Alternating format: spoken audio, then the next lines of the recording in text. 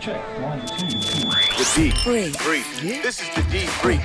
Your guide to Detroit. Your guide to Detroit's arts and entertainment scene. This is the Brief. Hello and welcome to the Debrief, Detroit's podcast for concerts, comedy, plays, food, drink, and more. It is Wednesday, August 7th, 2019, and I'm your co-host. My name is Seth Ressler. And I'm Becky Scarcello. All right, let's talk about what's happening on the show today. We have Aaron Foley, the Chief Storyteller of Detroit, at least for another month or so. He's going to come on and we're going to talk to him, get his take on the debates that happened last week. Perfect. I'm going to tell you about Stroh's and their new beer that's coming out in this month. Also, Idris Elba, the actor, Stringer Bell, if you ever watched The Wire, and shame on you if you haven't. He said something very nice about Detroit. We'll tell you what it is. And this Thursday, instead of our usual Friday, we have an interview coming out this week with Michael Smith of the Detroit Improv Fest. Want you to know that we have Michigan Podcast Productions. If you have been thinking about launching a podcast and you want to know more, you can go to michiganpodcastproductions.com. We can help you out. Let's bring on today's guest co-host. The Brief. Coming back for day number 2, we have the president and one of the founders of the Royal Starr Film Festival, which takes place in Royal Oak, September 6th through the 15th. He is also the president of the Royal Starr Arts Institute. Luke Castle, welcome back to the show. Thank you for having me, guys. Yes, hello. That's great. Let's talk a little bit about this film festival and some of the films that are going to be there. There's movies there. Movies? Yeah, films. I don't know. Can I call them movies? Is there a difference? I don't know. Some people get prickly about it. Yeah, I think film sounds a little more intellectual. So then we have films. Yeah, we have a bunch of them. Short films, long films, documentaries for the really intelligent people. I mean, we have it all. And and there's some really good stuff this year, and I'm really excited about it. How do you pick? Like what's the process? So we get about 60 darts. And just throw. So there's this, how we do it is I feel unique versus other film festivals where we invite anybody in the community. So you don't have to be a filmmaker or an actress or any. You could be the guy that flips burgers at McDonald's, or you could work in an office. And if you want to be part of the selection process, we invite you out. As of right now, we still screen some of the films at Imagine. Okay. We just meet you to make sure that you're not nuts. So podcast co-host is legit. Totally legit. Totally legit. Come on out. I might need to do this. And then the other reason is we want to make sure we're talking to you so you're not one of the films in the festival. Sure. So that's really why we want to meet you in person, to ask those questions. Hey, why do you get plants? Do you get people trying to sneak in? Ringers? Well, I don't think we get plants. I think people get really excited about all, they make films and they also want to help pick them. I don't think there's any kind of bad intentions. Okay. But then we have to be like, well, if your film's going to be in conflict of interest. Yeah, there's a conflict of interest just to keep the integrity up there. And then you could come in and we sort of teach you how we're going to rate the film, and you can watch them at home after that, or you can keep coming out on the weekend. Yeah, it's a Monday nights usually, but you keep coming out on the Monday nights that we have them, or you can watch them at home after that first orientation, we call it. Very cool. It's just cool. You can watch them on your big screen. You can watch them on your phone. You can watch them wherever. We live in the future, guys. And how many are under consideration, say, that would then get... How many get submitted a year? Yeah. We've gotten as much as 350, I think, is the numbers. And we have to, boil that down to... this year, what was it? I think it's 89 films. Mm-hmm. So 89 films we have it down to this year. That's a combination of shorts and features. And also... what's it called? Narratives and documentaries. Yes. When you're putting together a film festival, do you do things to differentiate it from other film festivals that are in the area? How does that work? Mm-hmm. When I'm putting together, yes, I guess. There's certain things that I like to hit as being a film festival. Since year one, we've always been a film market, which separates us a lot from the other film festivals in the area. What does that mean? It means people are actually there to buy a film. Oh. So that's how Kevin Smith got his first film bought. He had it bought at Sundance. Yep. Sundance is a market. Cannes is a market. Or Cannes. Okay. South by Southwest is a market, and that's something I pushed for our first year. And I went out to LA to find people who would come in, which were interested, and that's unheard of because it's just like, who are you? This is your first year. What are you doing? But I knew people out in LA, and they said, yeah, we'll come in. And every year we've had at least one film be bought. Wow. From which the our hands are festival. off that. Yeah, they come in, they're like, yeah, we want that, and they get it bought. So we've always wanted to make it a market. Part of the Royal Starr Arts Institute and the film festival is sustainable film, meaning that this is an economy, this is a job. So the only way we can do that is an exchange of goods and services, right?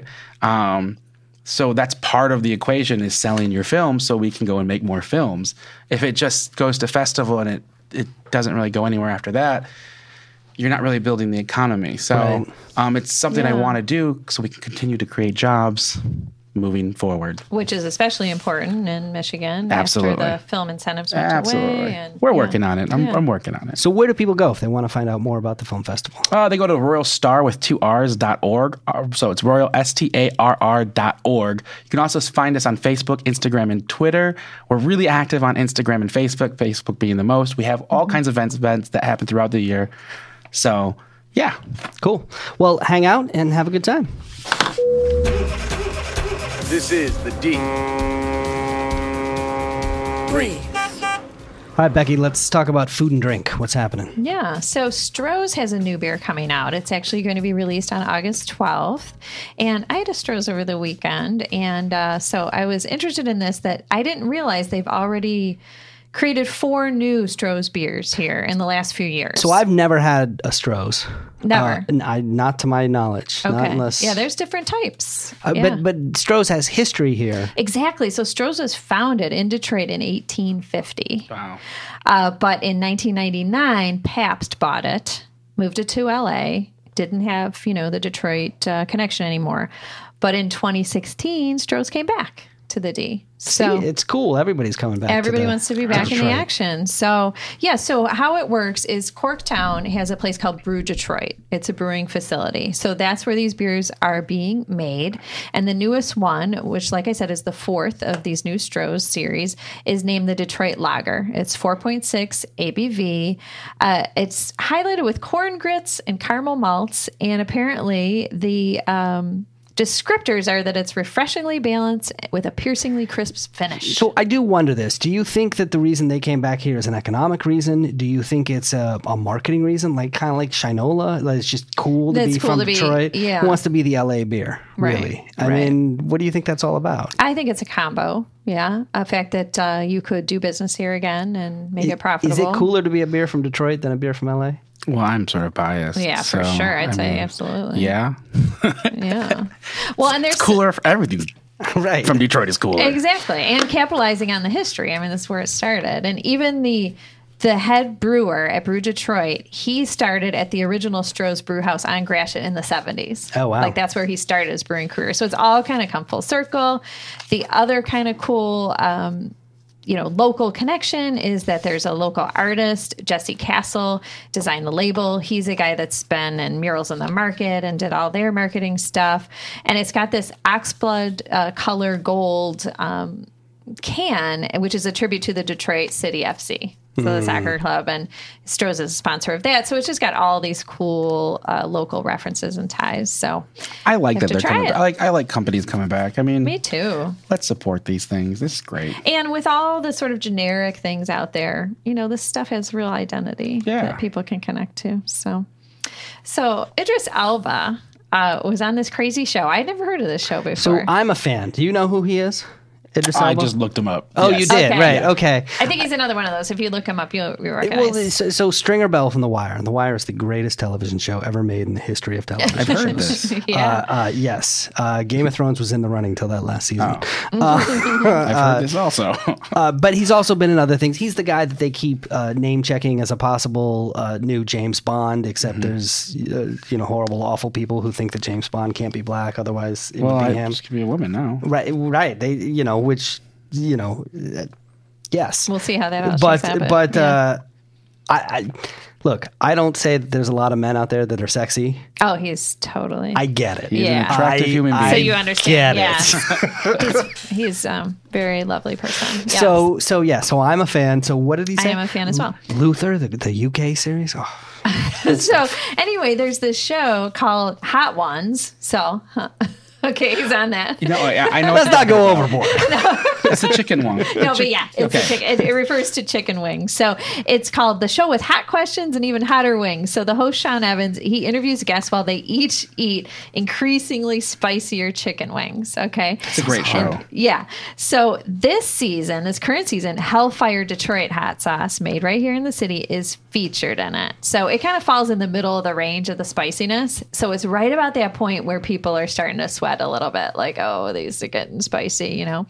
So Idris was on it, and he's looking at the Hellfire hot sauce like he was skeptical. He's like, taste no evil. Who would put that on a label? Because that's what it says right on there. But he became a fan. He tried it, and he's like, this is by far my favorite that I've had. It's hot. It's great. Love it.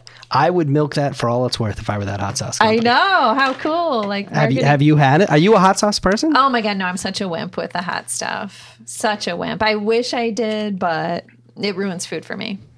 So, but my son likes it a lot. He puts hot sauce on everything. What And about I you, got Luke? him You? this. No, I used to be that person, and now I'm just like, no, can't do it. It's Getting not the old. going in that's a problem for me. Stop. I- Okay, but I'm I- going to talk about something all else. Now open Asian corned beef on Woodward. It's right there between 7 and 8 Mile. This is the 7th location. I was so excited about this. Some people still don't know about it. I was driving down Woodward with my girlfriend. We were out on Friday night, and I decided to take Woodward all the way home. And she's like, Asian corned beef? What the heck is that? I'm like, that is a Detroit thing. It's so it's such a basically Detroit thing. corned beef. I haven't had it yet. I have not corned done beef rolled up in an egg roll.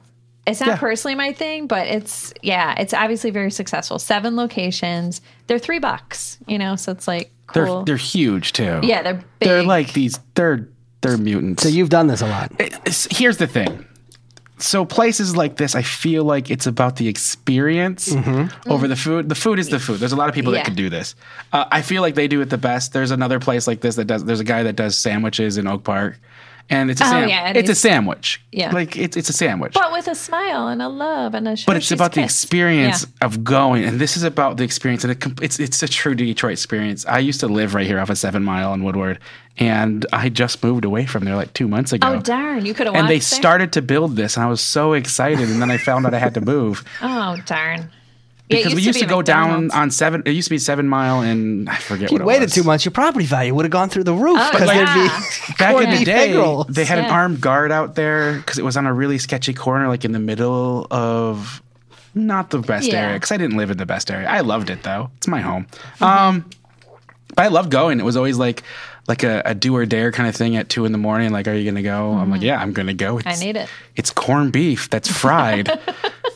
Does it look like I'm a guy that doesn't eat that? if I die for a corned beef egg roll, It's worth it.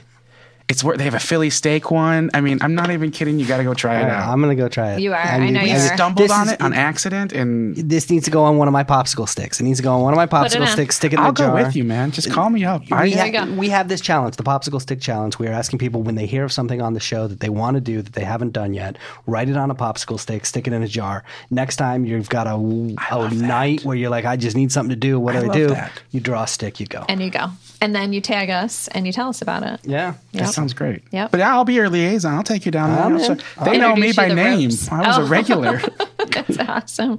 So another opening, Wahlburgers. So this is I think it's the 4th location now in Michigan. The Wahlberg brothers love Michigan. So this is going in at the Woodward Corners in Royal Oak. That's that new development at Woodward and 13 Mile right next to the Beaumont Hospital there. So it's the first spot to open there. And pretty smart because just in time for the Dream Cruise coming up in a couple of weeks. So there's lots of decor in there with pictures of, Mark and Danny and lots of like Royal Oak stuff. I'm embarrassed to admit the first concert I ever went to was headlined by Marky Mark Mark and the Funky Bunch. Bunch. Yeah. No shame in that game. D. Brief. Want more? Text the word Detroit to the number 444-999. All right, Luke, every so often we have somebody call into the show who is an expert in something that Becky and I really are not. And we figured with the Democratic debates happening in the city last week, we needed to talk to somebody from City Hall. So we've got our friend Aaron Foley on the line. He is the chief storyteller for the city of Detroit. And I always like to plug the fact that he wrote one of my favorite books that I first read when I Kind got of your here. go-to manual. This was my for go-to living here. manual, Yes. How to Live in Detroit Without Being a Jackass. There's a new edition out. Aaron, welcome back to the show. Thanks for having me. Absolutely. So let's start with the debates that were happening last week. First of all, what did you think? What did it do for the city? I think everyone was so focused on what the candidates were saying. People didn't really go into I didn't see any big reports about, disgruntled diners in Macomb County or unhappy, unhappy union auto workers or anything like that. I think everyone's just so focused on the whole spectacle of 24 different candidates and whatnot. I will say the Fox Theater looked really good. Everyone just kept tweeting about how amazing the debate stage looked like, but that was it. There wasn't a lot of Detroit coverage, I guess. Detroit was out there because of just because of where the debates were, but I didn't really see a lot of flyover, everyone trying to decipher Detroit or anything like that. It was all just focused on the debate itself. Let me ask, what is the city's role in an event like that? What are you guys doing there in City Hall? So immediately, whether it's a presidential debate or whatever, we deploy more police, especially in a situation where you got all these high profile people. There is a security threat. Sure. Homeland Security is involved. And I think we also talk with our Department of Public Works as far as crowd control and stuff like that. And in the event that a street has to be shut down, how do we alert people around? In this case, because there's not a lot of residential around the Fox Theater, there's a couple, there's apartment buildings, but I think back to when Aretha Franklin's funeral happened, and it happened one of the church services in the neighborhood. A lot of the city departments had to inform the residents who were living in the houses, hey, you may not be able to back out your driveway between the hours of 8 a.m. and whatever, because a lot of the streets are going to be shut down for the hearses and stuff like that. So we're kind of like a support arm, but because auto show, this happens. Big events like the D Drop, anything that will draw a huge crowd, presidential or not, can pose a security risk because, we've seen in other cities, a marathon, literally everything that happened this weekend, get a big crowd of people together, and that is, unfortunately, grounds for some sort of an attack. So, right. Speaking of things stopping down, I heard a rumor that Biden stopped the queue line because he was having a Coney Island stop with your boss. Yeah. So he needed the conies. I actually had no idea about that until I read it, just like everyone else. Oh, see, we thought you have the inside scoop. There should be a memo or something. Yeah. And here's the thing about any elected position, whether it's Detroit or Podunk Township out in Podunk County. You have to take the day off pretty much, use it as a vacation day, to lend your support to a candidate. Right. So that's probably why a lot of people didn't know, is because I think technically the mayor had the day off. However, I will give Joe Biden credit. So many people, everybody like Julian Castro, and pretty sure some other candidates probably thought about it too, but everybody visits Detroit and goes to American and Lafayette. It's always those two. Mm-hmm. My personal beef is, there's so many other different kinds of Coney Islands in the city. Some that may be better than American and Lafayette. Why not check out those two? So Detroit won. Yeah. So why not Detroit one, which is I like going, it's a great breakfast spot. It's also open super late. So a lot of people go there after, hanging out in a nightclub or something like that, which I've done several times. So here's a question for you. And you're the guy who would know, when we get through the primary and we're finally down to two candidates running for president, where should they be doing their photo ops in the Detroit area? Where would you recommend? Yeah. I would say find a place that don't tell anybody that you're going there, right? Yeah. I like Cuzzo's Chicken and Waffles. They're a great business on Livernois. But, Cory Booker was there 2 years ago. couple of other people, like, you know, that's become like the campaign stop if you're in Detroit is stopping by Cuzzle's Chicken and Waffles. Why not a place, you know, like Faustina's Chicken and Waffles, which is on 6 Mile in Wyoming near Marygrove College? You know, it's a place in the neighborhood. It's kind of off the beaten path, relatively speaking. But it's a place that people at least expect. I think that's one thing Detroiters like is like people did not expect Joe Biden to go to Detroit. One, you always go to America and Lafayette.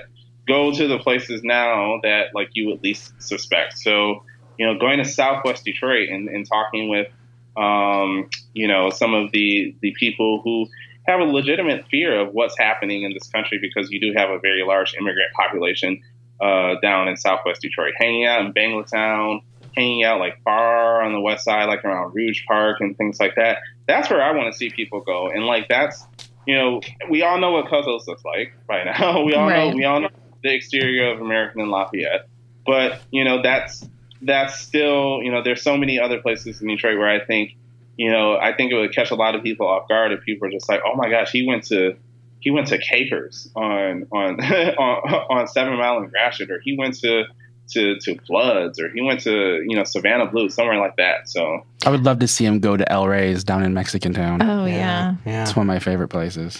Well, I think it shows just that you've done research, even like you just didn't take the lazy way out. Like you Googled Detroit and you didn't go to the top 5 things that come up. Like you actually trying to get at some issues and some neighborhoods. So it says a lot about the person that they would do that research.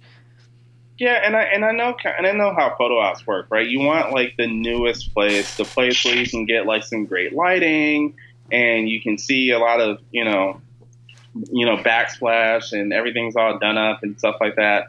Because I'm probably thinking that like a lot of people don't also want to depict, you know, a negative view of Detroit, right? Blight or whatever, yeah.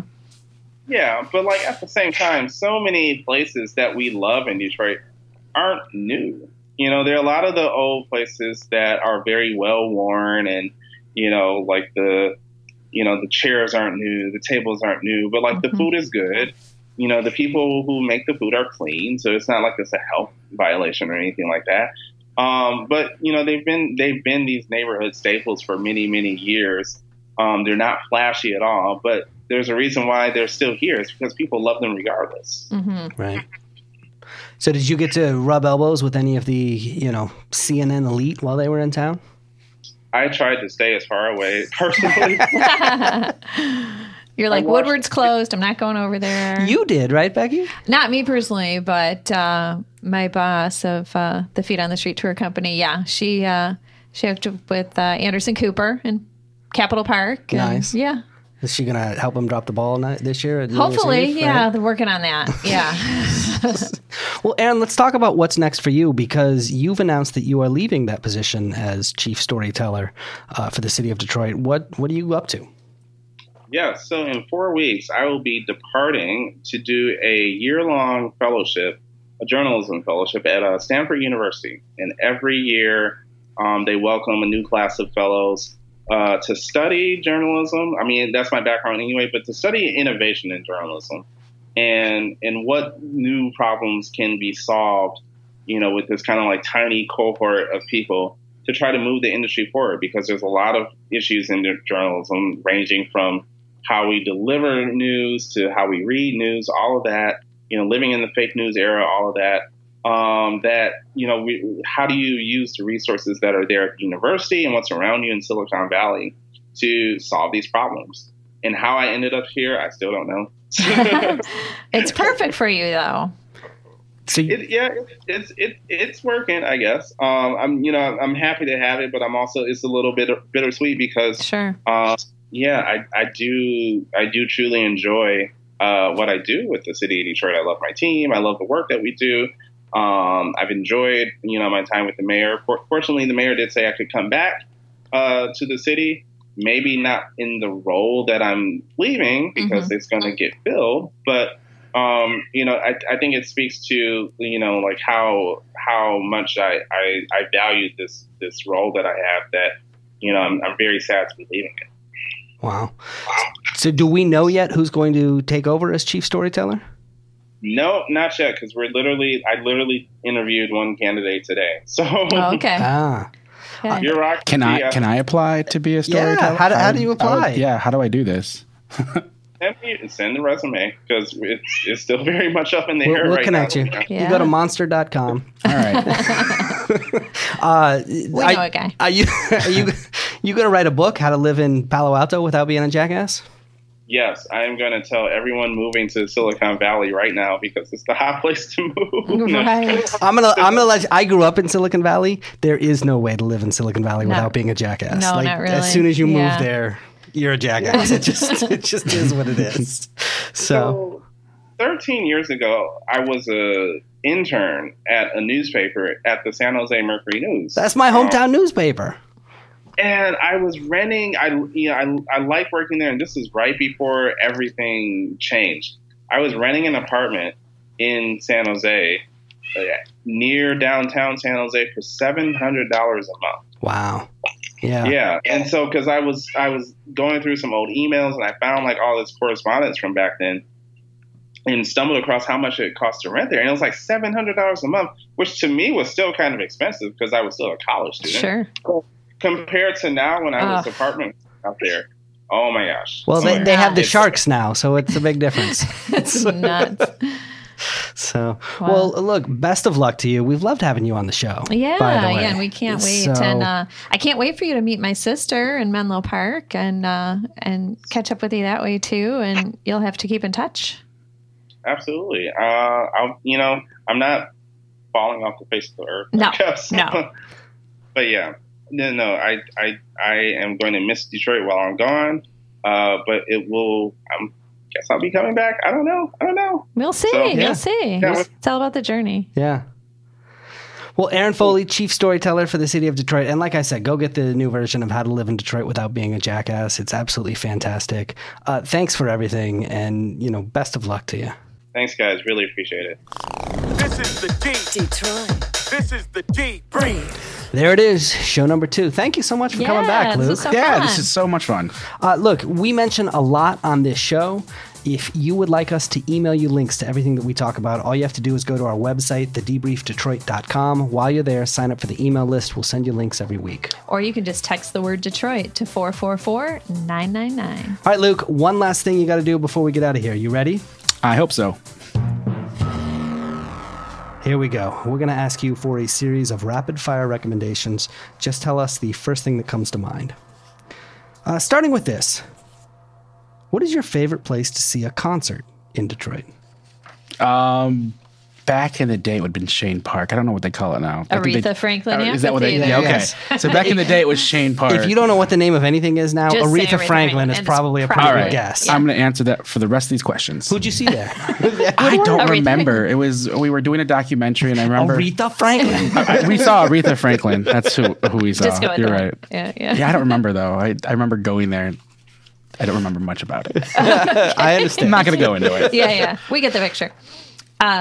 Favorite locally made TV commercial? Do you have one? Fago commercials. Okay. I want to make the Fago commercials. I've been asking Fago if I can make, because I'm a filmmaker. and Right. I Yes. love commercials. See, this is where I light up. Yeah, I know. You got excited. That's one of my dreams is to make the Fago commercials one day. What? And I've actually talked to them. I'm just like, look, just let me do it. I'm your biggest fan. I'm such a huge Fago fan. Nice. I can't. Do you have a favorite flavor? Or no? Rock and Ryan Red Pop. It's actually my Wi-Fi password. Oh my. All right. Well, Not now tomorrow. I know. Whoops. Sorry. Do you have a favorite film set in Detroit? I really like The Irishman. It was filmed a while ago, probably about 10 years ago now. I don't know this one. This is new. This has I not know come it, up but before. I haven't seen it. What's, Yes, it's really good. It was done for Stars, I believe, the TV station. I love The Irishman. I probably that and the robot one. I forgot what the robot one was. RoboCop? RoboCop. No. No. Oh. There was. Oh, the mechanical man. yeah, I was even on it too, so I should know. the But I mechanical forgot man what it- one. Yeah. What about you've talked about a few neighborhoods that you frequent. What's your favorite Detroit neighborhood? Chaldean Town. I used to live there, and I loved it. It's like home to me. Okay. And then when I moved there, they started another Detroit 1, Coney Island, like right there on the corner on 7 Mile, and then it was like really home. So define that neighborhood for people who don't know. Chaldean Town is the 7-mile area between Woodward and I-75, I believe. And there's a lot of stuff that's just not there or doesn't look like it's there, but there's a great Chaldean restaurant there. Detroit One Coney Island is there. And there's a lot of there's a farm there that works with schools. I actually used to be part of this farm. It's called Pingree Farms, and they bring in kids from the Detroit schools and teach them animal husbandry and farm stuff. Nice, it's pretty cool. If you could set a film anywhere in Detroit, use anything in Detroit as a backdrop, what would it be? What would the film be? Well, no. What would the backdrop be? What place would you? Where would the setting be? Location scouting. Oh God, there's this really cool tunnel that I've always wanted to film in. I think it's under the Fisher Theater, and it goes between the Fisher Theater and another building, and it's just really long, and it sort of curves around, and it's just. I don't know. I remember seeing it one night, like in the middle of the night. I don't know why we were down there. Don't ask. You just come from Shane Park, and I just realized that this was. I want to film a movie here. So that's one of the spots I would love to do. Yeah, probably that. I don't know. It's really boring, but it's that tunnel. It's just so weird feeling, I feel. That's cool. I think a lot of possibilities. Do you have a favorite moment in Detroit history that you'd like to go back to and experience? Yeah, it's a really personal one. I had worked on this documentary called Motor City Rising, and I had became really good friends. I think the bar is called Bookies, and it has 3 levels, and there's a top level on top of the roof. Yeah, the rooftop. Yeah. And I had our show opened up at the Fillmore, I believe. That's where we showed it. It was the first episode. And that's the first time my parents came out and saw something that I worked on. Oh. And, siblings too. And I had booked Bookies, the rooftop of Bookies, because it's right around the corner. And I got to have dinner on the rooftop of Bookies just with my family. It was closed down for everybody else. Aww. And that was a really cool experience for me. Like, it was just like, my family finally got to see what I do because they're just like, he's going to be a filmmaker? What does that mean? Yeah, I know that feeling when they're like, it's a real job. Like, what's that? Yes. Yeah. Oh, that's awesome. So that was a good feeling. Very nicely done. Luke Castle, thank you so much for coming on the show. You were absolutely fantastic. Again, president of the Royal Starr Arts Institute and the Royal Starr Film Festival, which is coming up in September 6th through the 15th. People can go to the website for all the details. Yeah, get your tickets now. And it's Royal Starr, STARR, 2 R's, .org. Very important. Very important. All right. Thank you so much for coming on the show. Thank you. Until next time, Detroit's moving. Keep up. The Debrief. Your guide to Detroit's arts and entertainment scene.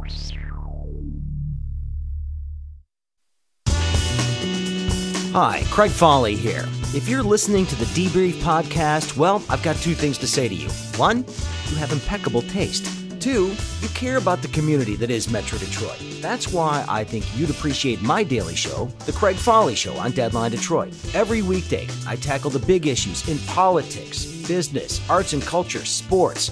Whatever's on the mind of Detroiters and Michiganders, we will talk about it. It's all open for discussion. And keep this in mind, news doesn't have to be boring. Sure, we talk about serious stories and we have interviews and commentary, but we do it in a way that, if I'm doing my job right, is informative but also entertaining. Check out The Craig Foley Show on Deadline Detroit for news, knowledge, hopefully some fun tossed in.